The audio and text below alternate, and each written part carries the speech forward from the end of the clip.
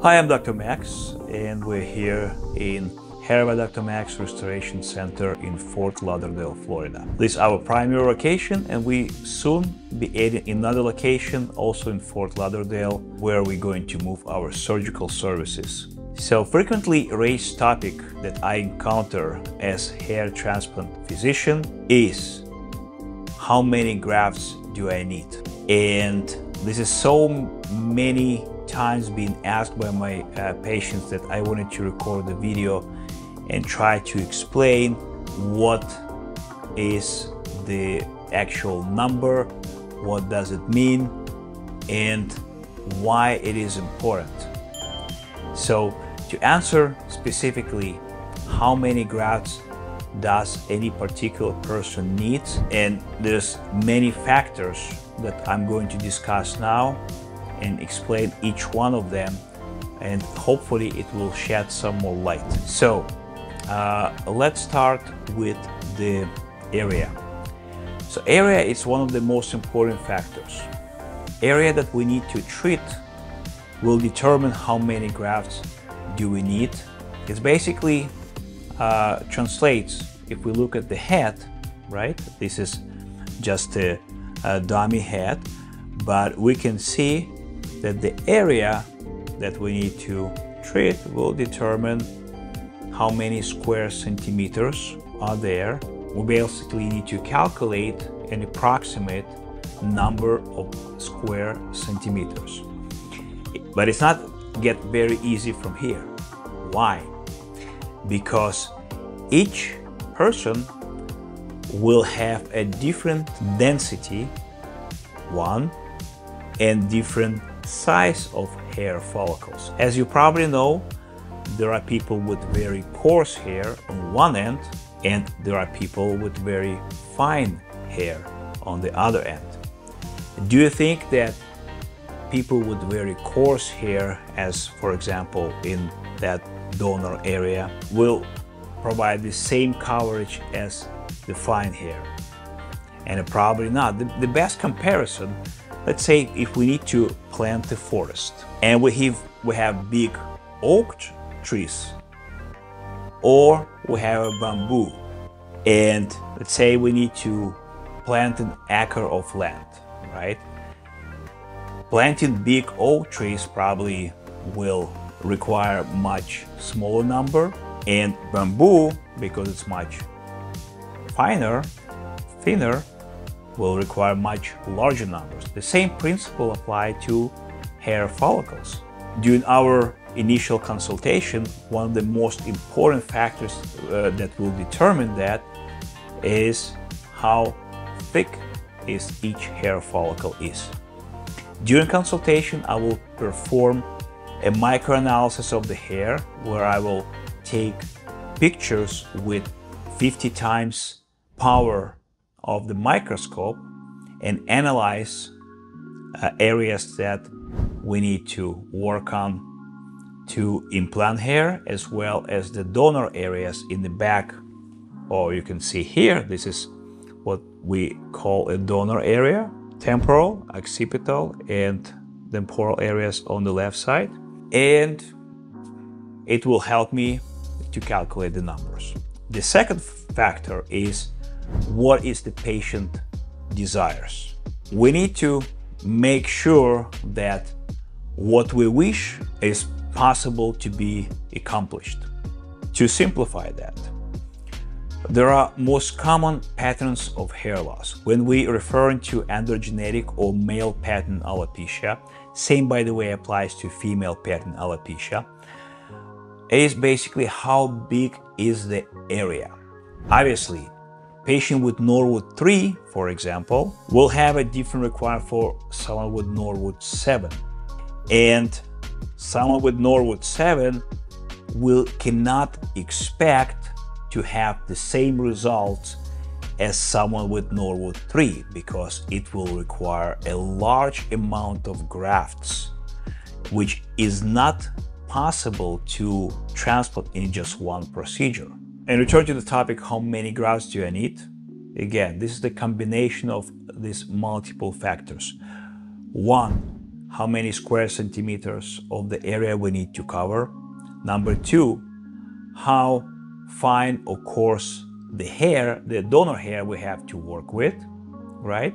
And number three is what are the personal desires and expectations of the patient. It is important to bring up the topic of those, what they call the mega sessions. I'm very much opposed to more than 4,000 grafts in one session. And I explain why. Anytime we do a large procedures like that, first of all, we run into the risk of depletion and damaging vascular supply to the donor area. And if something goes not right, we're pretty much exhausting any possibility of the correct procedure in the future. So when somebody gets, oh, I went to Turkey and I got 6,000 grafts, first of all, I'm very skeptical about the actual fact that 6,000 grafts took place. Number two, I'll be very much concerned about irreversible damage to the donor area without ability to correct it in the future. So here in Hair by Dr. Max, I do follow the principle. If I do not see a clear path of getting 4,000 grafts, I will not attempt it, because we always need to think about what am I gonna do in the future, what I'm gonna do in 5 years, in 10 years from now. We always need to preserve as much donor as possible. And now I can explain what I can do to optimize the graft count that I have to work with, right?